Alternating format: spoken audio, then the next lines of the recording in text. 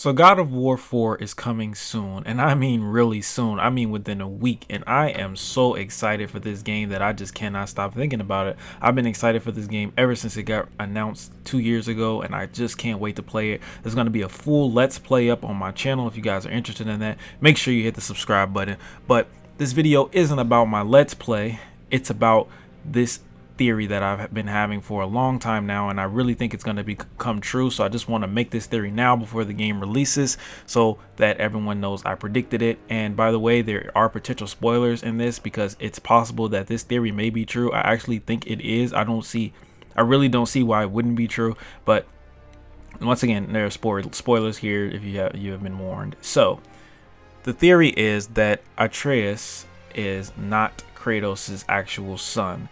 He was raised by Kratos, but he is not his son biologically, and he's actually the son of another god.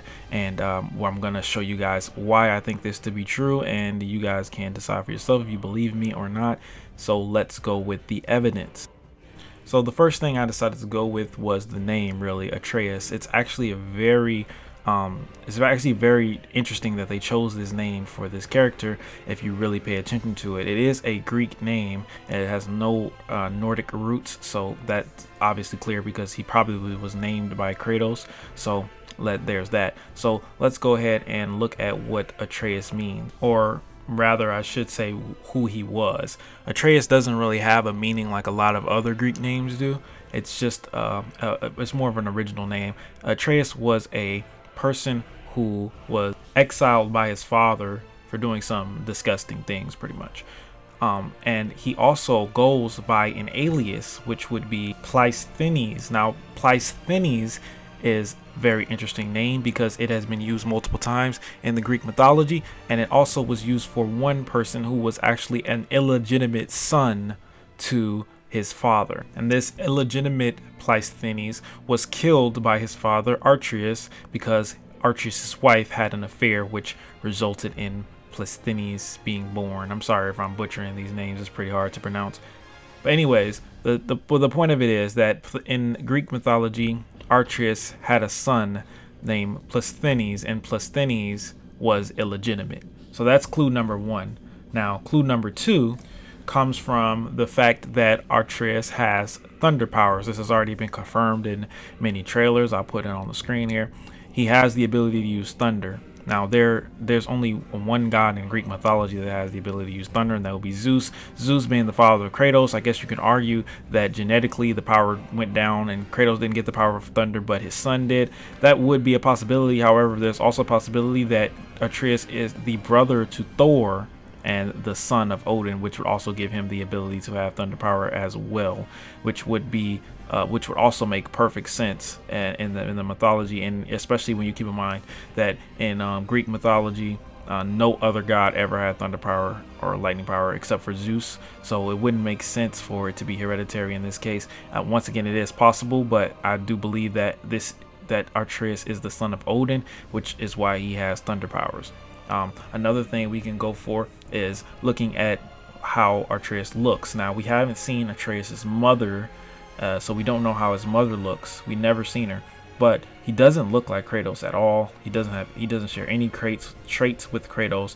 The same hair color, same eye color, same skin color, nothing. So it's very odd that he looks nothing like Kratos at all. But once again, you could argue that Zeus didn't really look like Kratos either, I suppose. But we do have some of Kratos, image of Kratos' daughter. For those of you who don't know, Kratos did have a child in the previous God of War, and his daughter looks a lot more like him than Atreus does if you take a look at these renders. Another argument is the way that Kratos speaks to Atreus. He refers to him as boy and things like that. He doesn't really seem to be much of a father, and once again, you can argue that that is because Kratos is a harder, more standoffish character. You wouldn't expect him to be the soft, loving, caring father that most people would expect. But the thing is, Kratos has never had any issue connecting with his daughter before. He loves his daughter. It's been shown time and time again in the God of War series. One of his driving motivations is to get revenge for being forced to kill his own daughter. So he clearly loves his daughter, and he has no problem showing it. You can see it in this cutscene here in a previous God of War game, he had no problem showing his daughter emotion. So why is he having so much trouble showing this boy, who is also his son's, emotion, especially considering he would have spent just as much, if not more, time with this boy as he did with his own daughter, especially considering that he lost his daughter? It doesn't make any sense that he would be able to connect with this kid. The only way he wouldn't be able to connect with this kid is if it was not his own true born son. If he knew that it wasn't his true son, and he wasn't trying to press any boundaries, which it really seems like, if you watch the cutscenes, the way Kratos communicates with this kid, it really seems like more of a stepfather relationship rather than a father-son relationship. And I think the challenging side of the story for Kratos is going to be explaining to this kid who has immense powers. It's already been shown that he has immense powers, and that Kratos loves him, but he's not his father, and that his father doesn't love him, you know, because in this iteration, I'm pretty sure Odin and all the other gods are going to be rendered out to be the bad guys. It wouldn't make sense, right?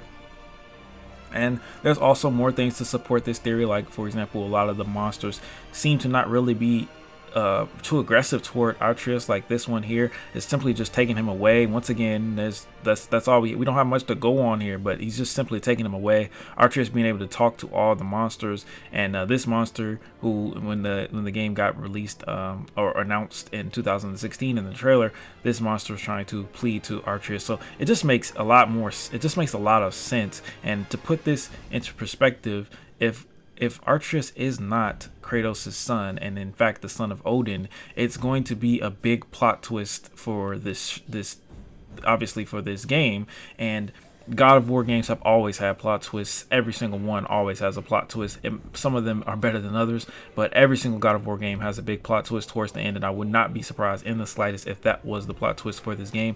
I really wish I hadn't thought of this. I really wish I didn't, but I just can't help thinking that this is going to be true. I hope it isn't. I hope this game surprises me, but I don't see it going any other way, just because of all the information that I've given you guys. It just doesn't make any sense for Kratos to treat this kid so strangely, considering he's already had kids before. The only way it would make sense is if he's not really his legitimate father. But let me know what you guys think in the comments. And once again, I'm going to be playing this entire game from start to finish on this channel. Make sure you subscribe if you're interested in that kind of thing. And it's your boy Hero. See you guys next time. Peace.